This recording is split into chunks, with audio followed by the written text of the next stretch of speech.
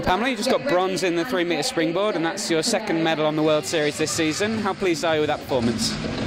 Well, it is my first year actually qualified to do the World Series, so I'm very pleased.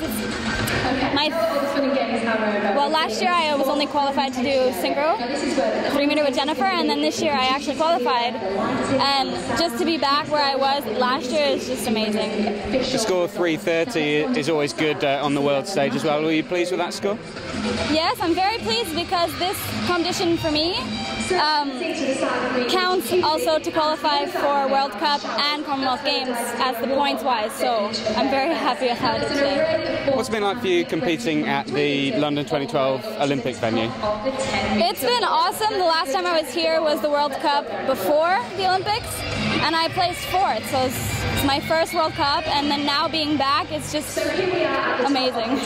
Do you think things have moved quite quickly for you, because you managed to win World Championship bronze last year, and now this is your first World Series and going into Commonwealths as well? This will be my second Commonwealths. I did the ones in Delhi as well. I find it did move pretty fast because maybe like a year ago I was still lower, like doing the Grand Prix and not placing, and then this year like everything moved up since Barcelona, so that's really cool. Now you've won 2 individual World Series medals, you've also got a home leg coming up. How much are you looking forward to that? I'm super excited. I've actually never been to the pool, so it's a surprise for me too. So well done tonight.